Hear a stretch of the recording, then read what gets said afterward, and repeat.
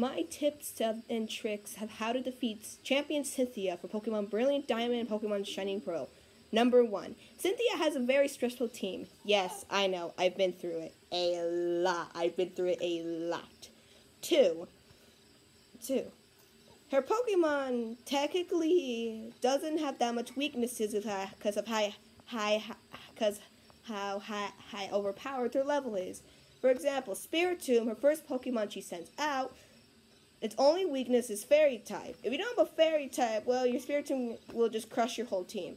So the only way to defeat a Spiritomb is, first, if you have Pokemon Home in a different Pokemon game, get a level 100 Pokemon, transfer to your Shining Pearl and Brilliant Diamond game, and just destroy her Spiritomb. And her other Pokemon too. Next, make sure you have some very overpowered legendaries too. Oh, and make sure you have an Infernape in your team, because the Infernape is just Infernape, okay? Okay, he could be used as a sacrifice to, like, save some of your Pokemon if you want. That's my tips and tricks for Cynthia. Have a good day, and, yeah. Let's see how it goes if you use a level 100 Pokemon.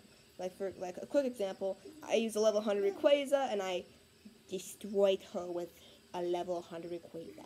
Okay? She fears me now. Now she's not the hardest champion anymore. Bye.